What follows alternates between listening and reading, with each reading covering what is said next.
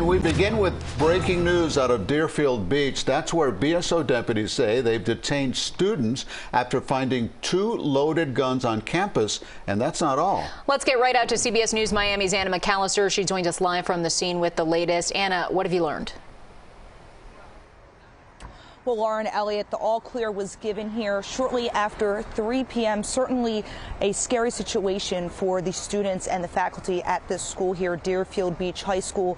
There were many BSO deputies who were here on campus. They tell us in a statement that they found loaded firearms and illegal narcotics on the campus here inside of one of the cars. Now I want to take you to some video, chopper video from earlier this afternoon. This all happened shortly after 2 o'clock this afternoon when deputies realized that there was a car here on campus, like I mentioned, and inside of that car they found 2 loaded guns, several loaded magazines, as well as illegal drugs inside of one of the cars here on the property.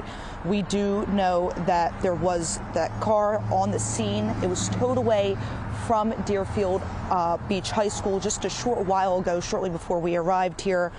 We know that 2 students were detained for questioning, but as of right now, there are no threats to any of the students, anybody in the neighborhood, or any of the faculty, and thankfully no one was injured in this incident. Still, it's unclear how or why these weapons and these illegal drugs ended up here on the campus. That's still all under investigation. But for now, reporting live from Deerfield Beach High School, Anna McAllister, CBS News, Miami.